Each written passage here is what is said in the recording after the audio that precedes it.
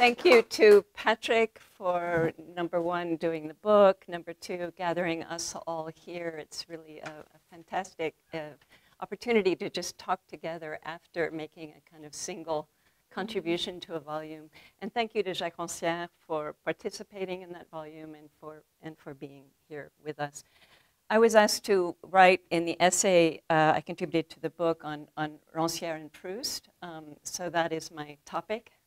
And it gets a little pointu here, a little, it gets a little detailed on that point, so I hope you'll be able to bear with me. When Ranciere writes about Proust, he's of course not doing literary criticism in any ordinary sense. His readings contribute to the ambitious project of reconfiguring the notion of aesthetic modernism, among other things. In Mute Speech, he focuses on literary modernism, kidnapping key players in the modernist narrative he wants to undermine. He stages another story through them. Instead of the usual account that pits an avant-garde refusal of representation against an anterior realism, Ranciere gives us an aesthetic regime of art in a literary filiation that runs from Victor Hugo and Balzac through Flaubert and Mallarmé to Proust. In his thesis, he rebuilds, fleshing out histories that inhabit the altered field he will call historical modernism, not with canonical figures or canonical literary figures, but with a slew of secondary characters, writers, but also dancers, pantomime artists, photographers, sculptors, and filmmakers who perform, quote, displacements in the perception of what art means. A recent essay, Rethinking Modernity, lays out the full political and aesthetic stakes of this challenge to the reactionary politics and misguided aesthetics of the conception of aesthetic modernism launched by Clement Greenberg. One that, cut off from any community, eventually leads to a postmodern disenchantment with art that aligns with Hegel's prognostications concerning the end of art. In other words, it's a life and death matter for art as well as for politics, since the two go together on the level of the distribution of the sensible, which concerns both our cultural and political limitations and our most urgent possibilities. So I sketch this out as a reminder of the full range and depth of what is at stake when Ranciere writes about Proust, and to underscore that there are two levels at play when he does, a literary critical level that concerns Proust's writing, and what we could call a theoretical level that concerns the broader project. I find myself in the awkward position of supporting the latter wholeheartedly while having some reservations on the literary critical level. An awkward position because as much as one might want to separate those two levels, they seem to me inextricably intertwined. Ranciere tells two stories about Proust. In one essay, he gives us an author tempted by two kinds of writing, one governed by fictional logics alone, and the other governed by a logic of fixed truths, the writing of the incarnate word. And finally, waging war successfully against the second through the logic of the first, staging a fictional scene that desecrates the premises of incarnate truth and commits Proust to the writing of mute speech. In the other essay, Ranciere gives us an author who, faced with literature in crisis owing to its internal contradictions, finds a solution, exposing and sustaining those contradictions instead of trying to resolve them, delicately intertwining or, quote, shuttling back and forth between opposing terms.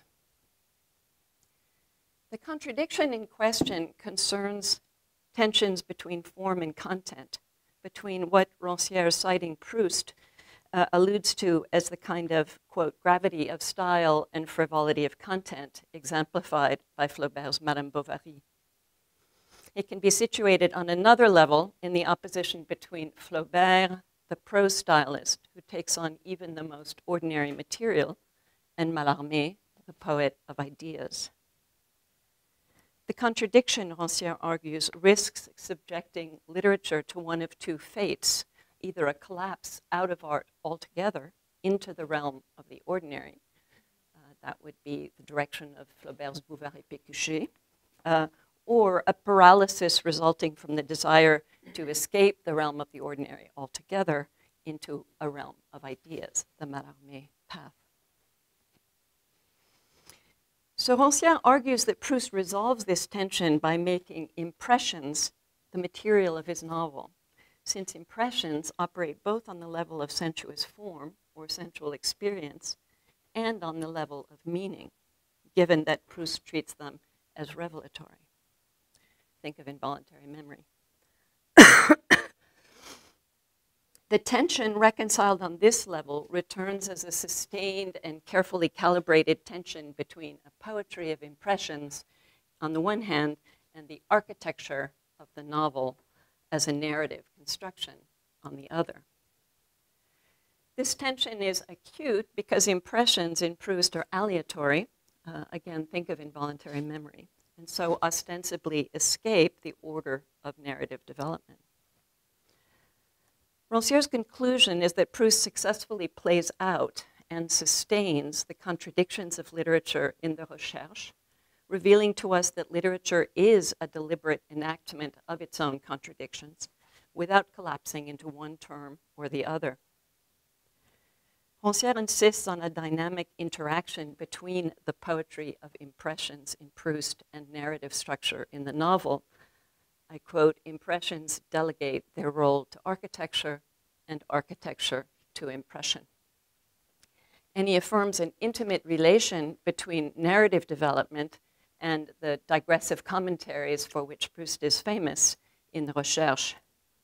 Instead of privileging one and dismissing the other, as critics tend to do, we have Vincent Descombes, who privileges the storytelling and says the digressions are all idées reçues, and then Anne Henry, who takes just the opposite path.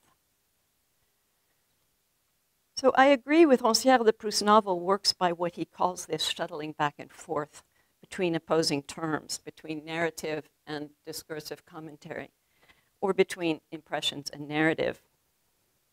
And so I find Ranciere's argument that Proust strategically sustains and exposes literary contradictions compelling. What's more, I appreciate very much that Ranciere invites us to take Proust seriously without having to buy into either a myth of enchantment of those essences or a myth of disenchantment, which gives us a crazy, neurotic, virtuoso, skeptical Proust, who we can dip into and kind of sip like a strong liqueur. But I have some reservations about the account Ranciere gives of impressions. He writes that Proust is subject to these two temptations, a writing centered on, quote, fragments of life and sensations that are imprinted in ourselves, and a writing of the incarnate word. However, perhaps to shore up an opposition to the position of incarnate speech and its logic of incorporation, I think he seems to abandon the register of fragments of life and imprinted sensations as his argument advances. In the wake of Deleuze's Proust et les signes, Ranciere reads Proustian impressions as a sign, a trope, and specifically he reads it in terms of the trope of metaphor, which he characterizes as the difference between language and itself. That is, between the space of words and what they say. So the notions of sensations imprinted in ourselves, it seems to me, gets lost as the Proustian impression becomes, quote, one in which nothing is imprinted, being the pure work of metaphor. And so the stiff white napkin in Le Temps Retrouvé, in the involuntary memory episode of Time Regained, or the unfolding of those Japanese pieces of paper flowers in the Madeleine episode become, quote, nothing more than the unfolding of writing. So I'm going to call this reduction of the poetry of impressions to writing the first temptation of Ranciere, the temptation of the incorporeal body, I'm quoting, the incorporeal body of the wandering letter, the endless chatter of mute writing. We might even want to call this something like his formalist temptation, given Ranciere's own account of Schloffskian formalist reading, in which he writes, "The logic of the work reduced the value of every symbol to that of a trope." The flesh of words makes very clear what is at stake in this temptation, namely a fight to the death against a conception of writing exemplified by the nationalist fascist writer Maurice Barrès, who wrote propaganda pieces during the First World War that appealed to the self-evident truths of blood and soil. The status of a fictional logic is crucial to Ranciere's conception of the political force of art. I think we've just been hearing about that in a beautiful way. If politics is, quote, an activity of reconfiguration of that which is given in the sensible, only fiction, which operates through the, quote, excess of words Ranciere defines as literarity, can open a gap in the sensible, making possible a reordering of the field of common experience. To read Proustian impression as metaphor, then, as, quote, language's difference from itself, reinforces the fictional potential of the mute letter. But the risk of this temptation is to affirm a certain autonomy of writing that mimes the autonomy of art in Greenberg's account of aesthetic modernism, and even suggests a certain medium specificity. Literature, Valérie reminded us, is a machine that makes art out of words. So I think it would be important to consider the effects of reading Proustian impressions as metaphor. First, the sensuous qualities are transposed onto a plane of meaning. Meaning remains free of incorporation into bodies, but at the cost of losing contact with the real, Proust's petit fragment du réel. And what is more, there's a long history of an idealist reading of Proust, or of art, which tells us that the recherche transports the reader to a timeless realm of essences. And this has held sway for almost a century or more now, and it too appeals to metaphor as the vehicle of this transcendence. When Ranciere insists on reducing Proust's poetry impressions to the identity and difference of meaning that metaphor performs, he comes too close for comfort to the idealist reading of Proust, from my point of view, which, to my mind, is just simply wrong. There's in that famous Matinée des Vermantes at the end of the novel, we're used to thinking about the disfigured characters disfigured by age and so forth. And that's supposed to convince us that, yeah, we really need to get out of time because it's bad. You know?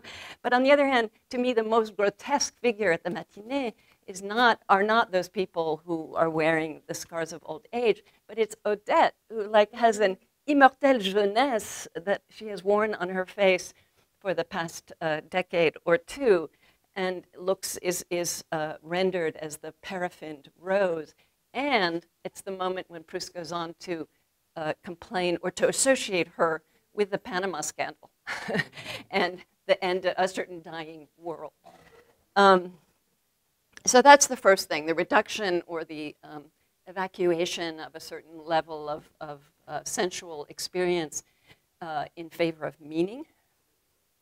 But secondly, and I think even more importantly, to transpose sensory impressions to the flat plane of meaning evacuates the dynamic force of time, which I believe is the real subject of Proust's novel. The absolute is not to be found by escaping time, Bergson wrote in his Critique of Kant, but rather by moving more fully into it. In my imagination, Proust understood this well, because this is just what Proust's poetry of impressions does through rhythms of intermittence. And it's also what the architecture of the novel does, to the extent that Proust makes anachronism a structuring feature of his narrative, which operates not according to an Aristotelian line of development, but through layers which frequently overlap. Impressions are not, on my understanding, operations of meaning. They're events, and they occur in time for someone, who receives them.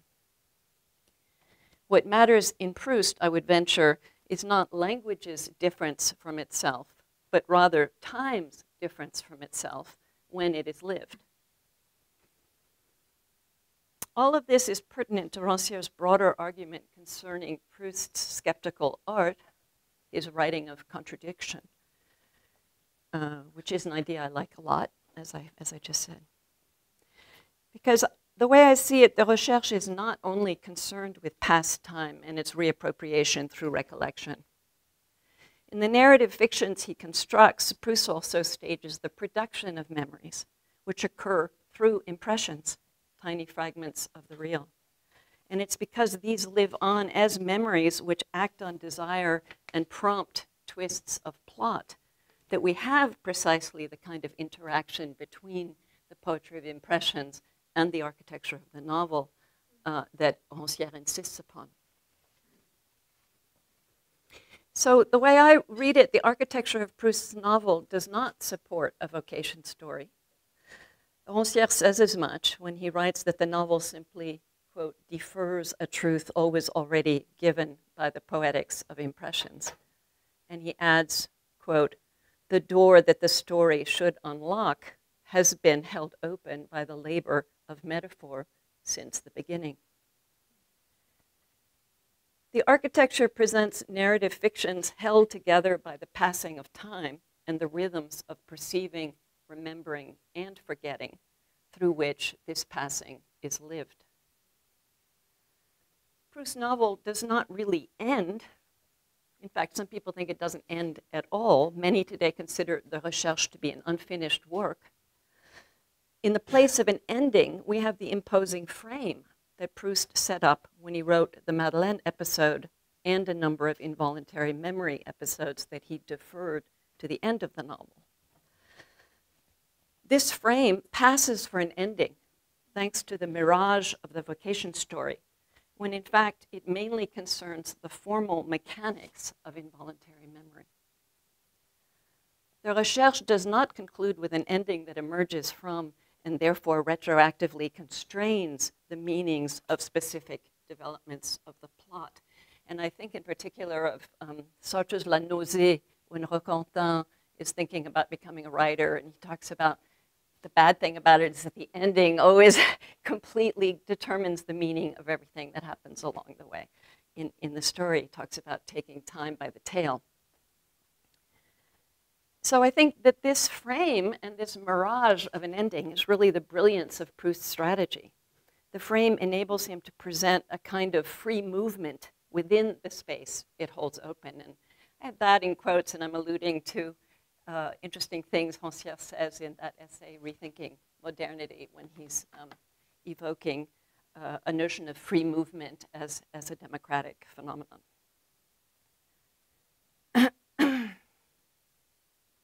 So this frame enables this phrase of space of free movement, which Proust treats as indefinitely expandable, which is why we get to this, after the war, we get to this huge book which is unfinished. At his death, he still is projecting pieces he's adding, and he's still adding into it. So that this is so does complicate a bit, I think, the appeal makes to the notion of architecture of the novel, which in the end, I think, simply amounts to fictional construction, which at times borders on improvisation. In fact, I think there are places you can look in the novel in these interstices between the narrative and the digressions where you can, in fact, see the momentum of improvisation happening. So I think there's another way, or I want to propose another way to construe Proustian impressions, namely as an imprinting of light or photographic impressions.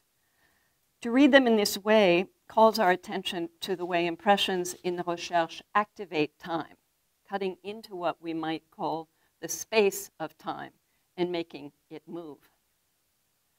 Impressions understood in this way give us not the passive time of retrospection, but time as it touches us in passing.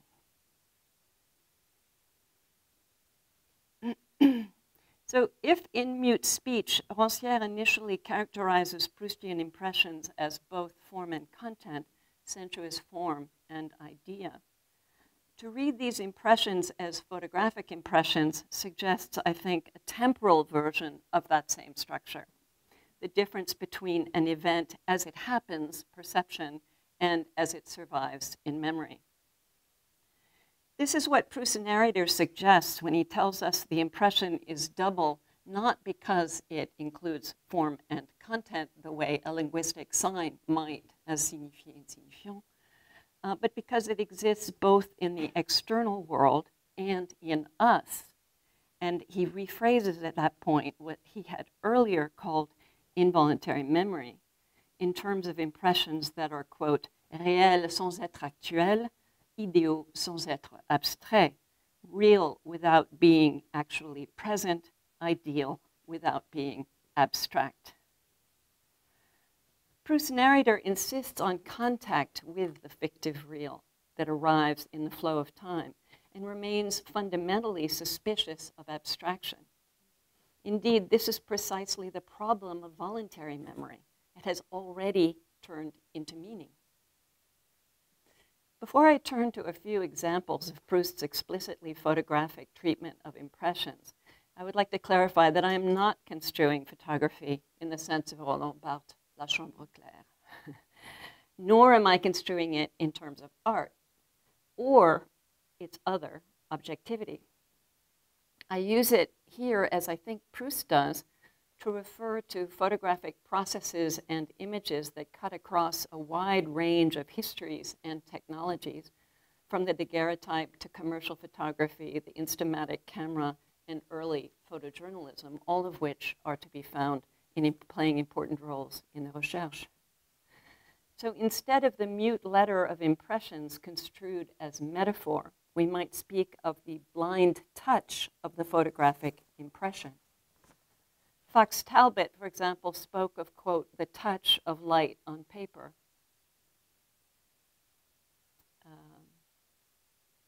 And I just want to emphasize that this does not imply the indexical that Rosalind Krauss has made so much of.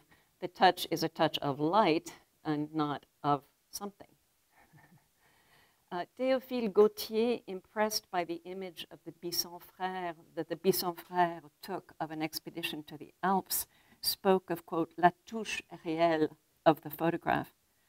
In the recherche, photography does not imply objectivity, and in my opinion, there is no appeal to chronophotography. On the contrary, Proust turns to photographic devices and figures to challenge assumptions about objectivity and stable identity, and to interrupt any smooth passage between sensory experience and signification. So to give you some quick idea of this, let me just mention a few photographic moments in the recherche. There is, for example, the old photographie tremblée, the out-of-focus photograph of the girls Marcel perceived on the beach in À l'ombre des jeunes filles en fleurs, taken when they were little girls. Proust introduces it into the narrative sequence in a way that confounds both temporal relations within the novel and narrative continuity. Because it is flou, or out of focus, the photo is of no help in identifying the girls, which is his quest at the moment, but affirms rather their essential unknowability. The description of it that Proust gives at great length essentially reinforces the perceptual experience of confusion that Marcel had had seeing these girls approach on the beach. There's also the photograph taken of the grandmother, which emits contradictory images, serene and happy for posterity on the one hand, and suffering and sick. It functions as what I call an intermittent photograph that performs the contradiction between survival and annihilation that Proust's narrator identifies with death, but which is also, as we have just seen, I think, the structure of involuntary memory. There is the strange episode of the camera eyes, when a photograph of the grandmother takes itself automatically in the eyes of Marcel. And finally, the narrator announces that memory is a photographer. It produces memories from impressions according to the photographic time of the will have been. So I could go on and on about all of those examples and many more. So one senses reservations on Ranciere's part when it comes to photography.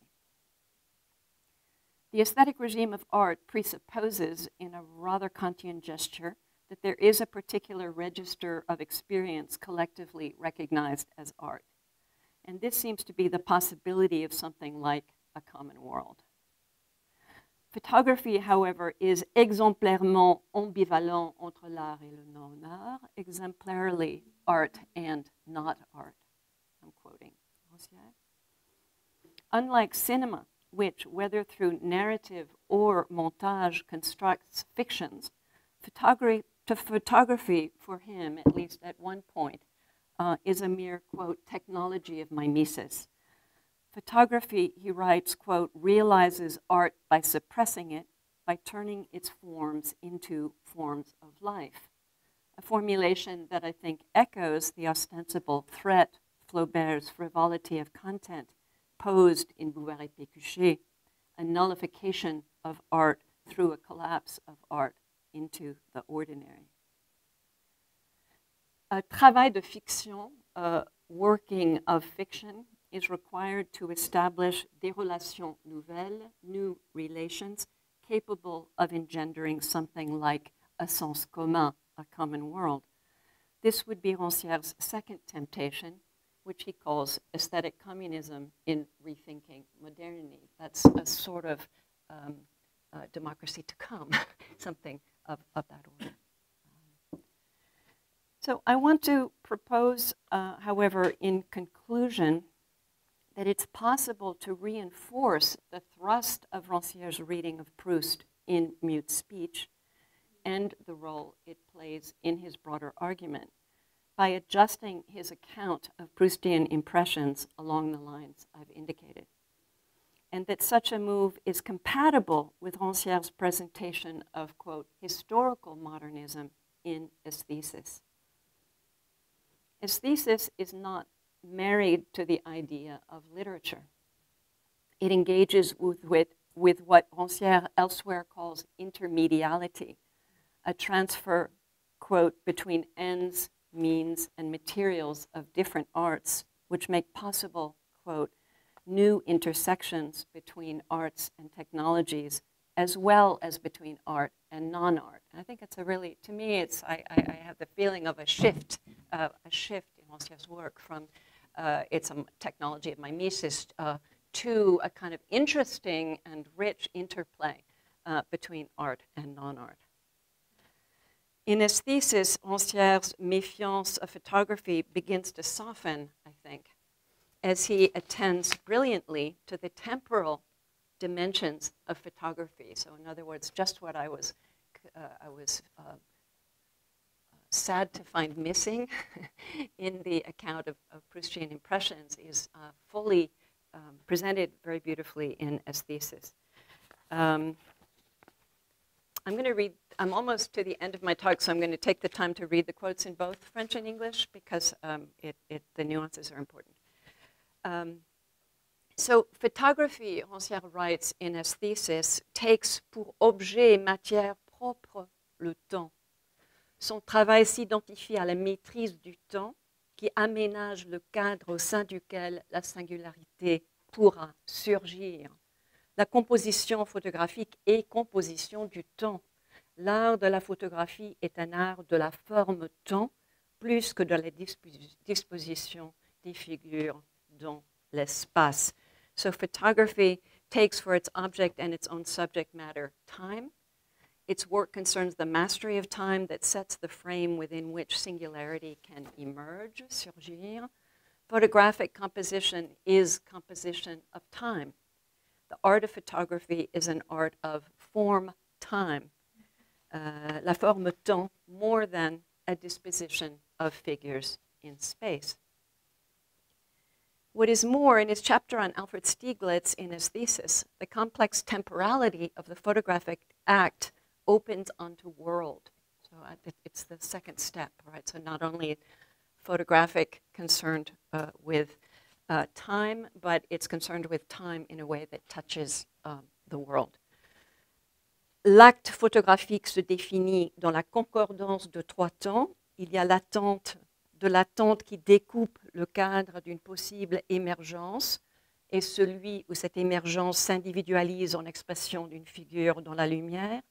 Mais il y a aussi le temps du monde et des hommes dont la figure présente la cristallisation. Attendre est alors la condition pour faire coïncider l'éclair singulier de lumière patiemment attendu avec un temps du monde et de la société. It's good having it in two languages. It gives you time to think. The photographic act can be defined as, se définit as the concordance of three times.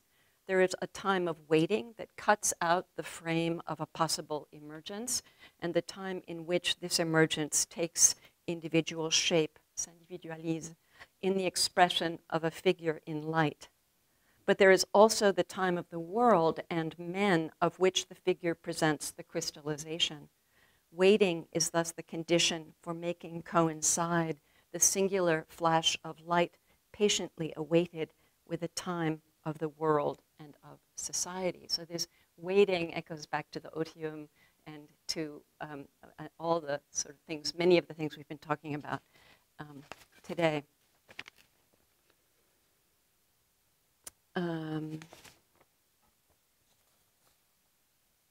Photography is no longer the infallible mimetic mechanism in aesthesis.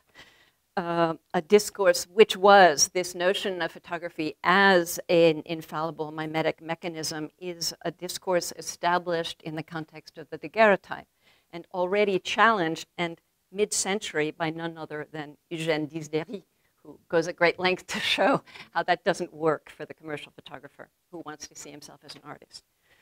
In his thesis, Ranciere suggests that we can consider photography to be an art precisely because it is capable of missing its temporal alignment, missing the mark in l'usage de ce qui lui est propre, à savoir le temps, missing the use of what is proper to it, which is to say, time.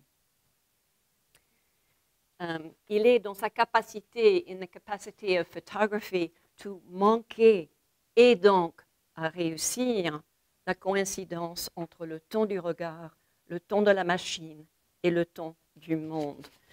It's in the capacity of photography to fail and therefore to succeed in the coincidence, in producing or meeting up with the coincidence between the time of the gaze, le regard, the time of the machine, and the time of the world. Photography then, in its engagements with time, participates in the construction of a common world that had hitherto appeared to be the prerogative only of an excess of words. Ranciere ends his thesis with another temporal miss, the effacement of the historical modernism that he's been constructing, that finds a certain fulfillment in the project of James Agee and Walker Evans, Let Us Now Praise Famous Men.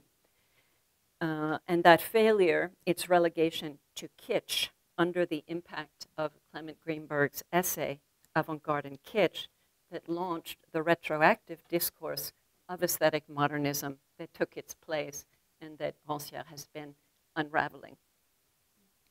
But before he arrives at this juncture, he establishes a little channel between the two, between aesthetic modernism and as it's canonically taught, as I learned it, we all learn it, and this notion of historical modernism. He establishes a little channel between the two by linking the ostensibly documentary writing of James Agee to the canonically modernist writings of Proust by characterizing it, and I love it, as Whitmano-Proustien. On Ranciere's account, Proust not only saves literature through the skeptical art, his art that stages the contradiction of literature, he bridges the canon of aesthetic modernism and the historical modernism we've lost sight of, opening up a channel through the temporal shuffle and a path toward lifting the shadow of kitsch. What I was going to do, but I don't have the technological equipment, was end with some clips of The Temptations, which I do think Proust would have loved. And I do hope if there's a sequel to his thesis, you will include them in it. Thank you.